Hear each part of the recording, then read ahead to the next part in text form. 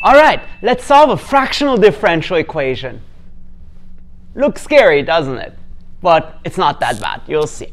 Because here we have a half derivative of y. Well, let's just apply another half derivative to it and see what we get. So d of 1/2 of the left-hand side is d 1/2 of the right-hand side. And then the beautiful thing is the half-half derivative is just a regular derivative. So y prime now becomes the sum of three terms. One is that half derivative of y term, the other one, the half derivative of x squared, and the last one, this constant times the half derivative of x to the 3/2. Now, the first term is actually not that bad because a is minus half derivative of y, but notice the equation itself tells you what the half derivative of y is. It is minus y plus x squared plus 8 over 3 square root of pi x to the 3/2. It's kind of nice. That is a differential equation. It tells you something about the derivative. And then for b and c, you just need to evaluate those half derivatives. Let's see what we get. So b is just the half derivative of x squared. Now, how do you calculate half derivatives? One derivative means one power comes down. Half derivative means half a power comes down. So sometimes something times x to the 3/2, and the coefficients involve factorials, or more generally, gamma functions. So here's gamma to 2 plus 1 over gamma of 2 plus 1/2. So gamma of 3 over gamma of 5/2.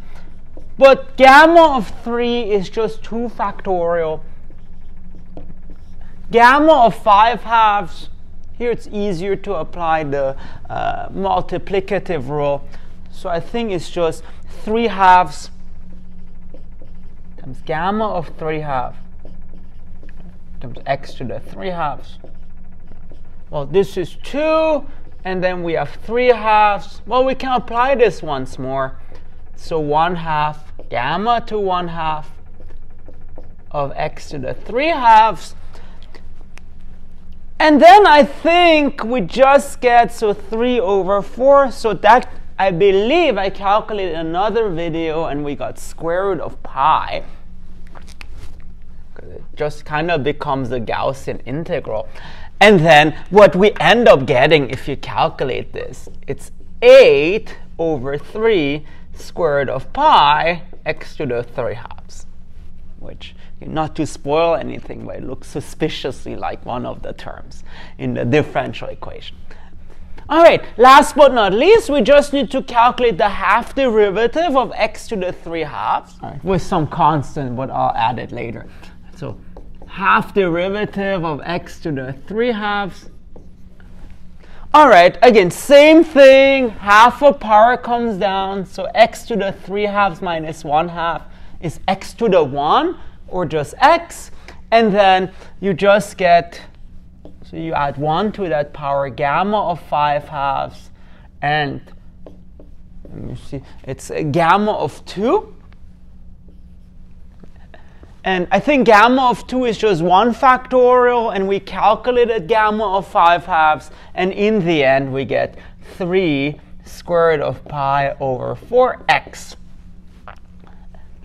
Great! We calculated all the terms in the differential equation, so just put it together like collecting amulets or orbs.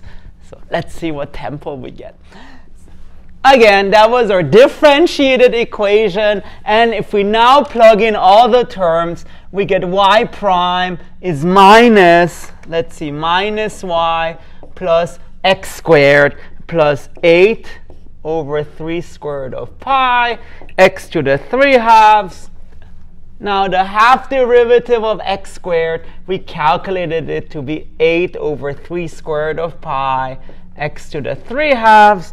And finally, the half derivative of x to the 3 halves, we calculated it to be 3 squared of pi over 4, x to the 1.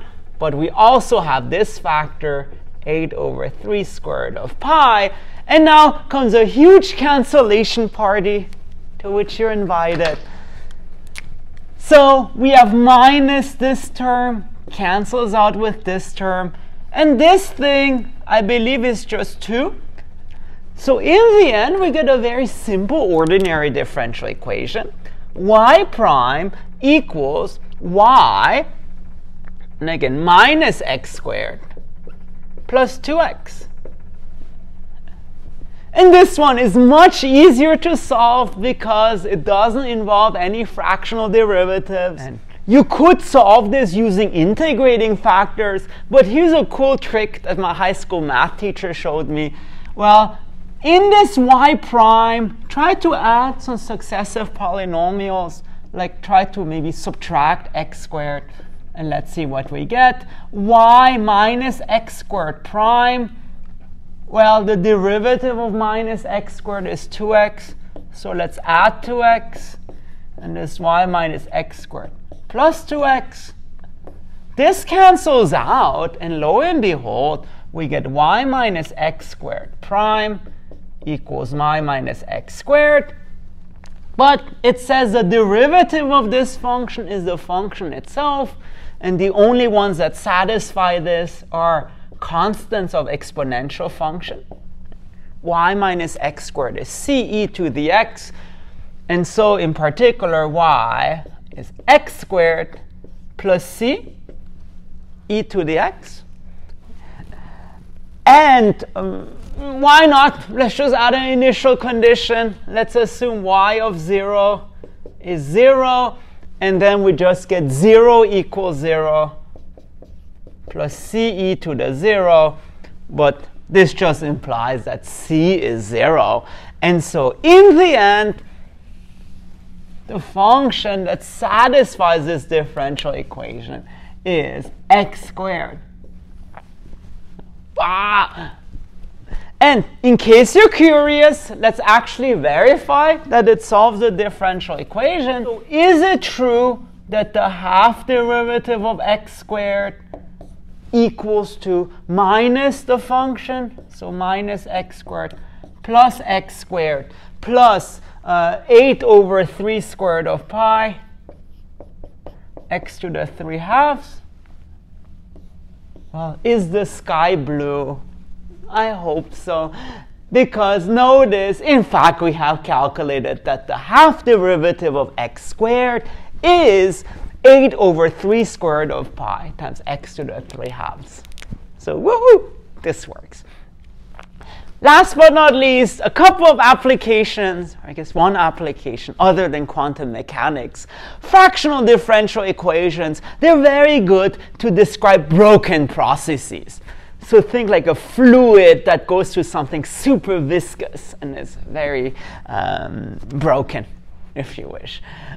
And there are, I think, other applications on my fractional half derivative video as well. And last but not least, thank you, Vibing Math, for this idea. This was excellent. Thank you. All right, I hope you like this. If you want to see more math, please make sure to subscribe to my channel. Thank you very much.